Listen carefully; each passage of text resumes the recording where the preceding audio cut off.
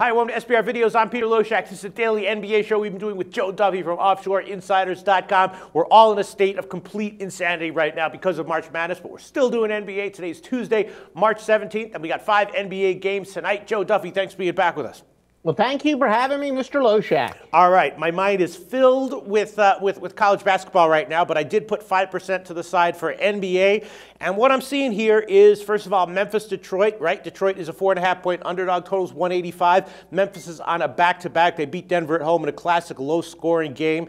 And, you know, Memphis is going under as usual. 2-5 over-under in their last 7. Detroit, we know what their deal is. They often disappear on offense. 2-6 over-under in their last 8. This one has underwritten all over it. And 185, maybe not quite as low as I was expecting. I was expecting maybe 182.5, something like that. So my first lead, maybe a little bit obvious, under 185, and also maybe thinking about Detroit plus 4.5, but stronger under 185. What do you think about that, Joe? It's a lot of it will depend both the side and total whether Mike Conley plays. He is questionable. Memphis is actually, though, 5-2 without him, although 1-2 in his current injury, but you know, his average is 16.3 points per game and 5.3 assists, so he wouldn't be much of a loss. And just to confirm that Andre Drummond's going to play as well, which he is supposed to play, but he is listed as probable, so small chance. He's forced on the boards, especially averaging 13.2 points per game. I don't necessarily know on the total. I would probably lean a little bit towards Memphis on the side simply because Detroit's got the second worst net rating in the NBA in the last 5 games at minus 12.9. But on the other hand, Memphis is playing back-to-back in 3 games in 4 days. So, you know, really a lot of conflicting stuff. Not enough for me to talk anybody out of a side, but nothing to really get me to lean much. And the only other thing I was thinking about, you know, the Knicks and the Spurs are actually starting to play very well. Ginobili is out, I believe, but they're picking it up. They're 6-2 against spread over the last 8. They've also gone over in 5 straight games.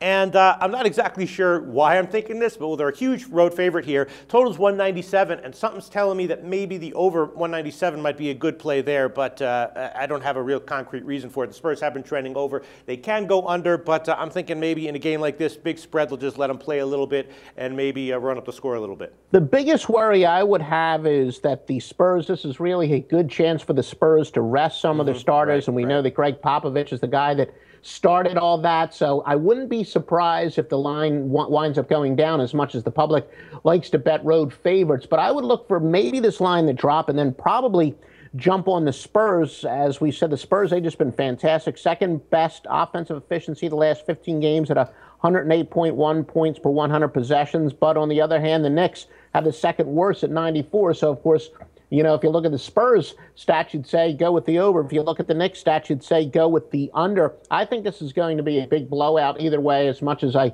generally don't like to bet road favorites. I will make that as my free play, and I guess at this point I'll probably have to lay the 14th, although I wouldn't be surprised if this is one of the few cases where a big line goes down a little bit. Wow. All right. Well, the other games, you know, Griffin is back for the Clippers and the Pelicans. Anthony Davis playing great. They're a 7-point home favorite against Milwaukee, but those weren't any games that I was interested in maybe making my free pick. So you're just going to give us one free pick today, and it's going to be the Spurs minus 14, Joe Duffy?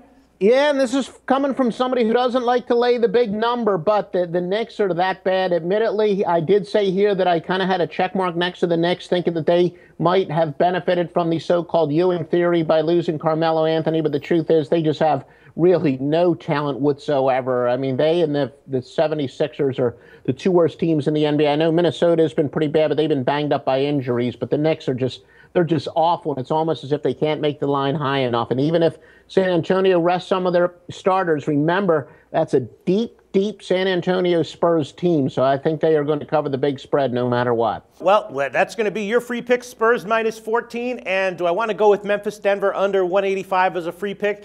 I guess I will. If that game goes to overtime, I'm going to be super pissed. If that game is looking under and then the fourth quarter has 61 points, I'm going to be super pissed, but I'll eat it. Those are our 2 free picks. Joe Duffy, OffshoreInsiders.com. Give a quick plug for your website. We got a ton of plays for tonight, especially from the smaller tournaments, the CTI, CBI, and the NIT. Joe, and we do have an NCAA play as well, plus NBA. Ton of stuff. Joe Duffy's picks at OffshoreInsiders.com. All right. Sounds great, Joe. Thanks.